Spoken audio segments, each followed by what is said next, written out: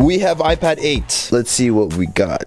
Why? If you fix iPads, you know, the more broken glass, the harder it is to repair, and the more glass you get in your fingers. So this iPad was apparently elbowed and then dropped on a bar stool. It's like it inflated or something. We're gonna tape this up so we don't have to deal with that much glass.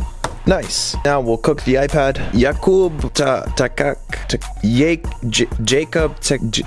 How do you recycle the puffed up batteries? I have a large collection of batteries. Let me show you. In this secret storage room, I have a box full of batteries. I bring this box to a battery recycling point almost every 3 months. iPad's done cooking. We're gonna use our Jimmy tool. I think there's something. RIP to boy Jimmy.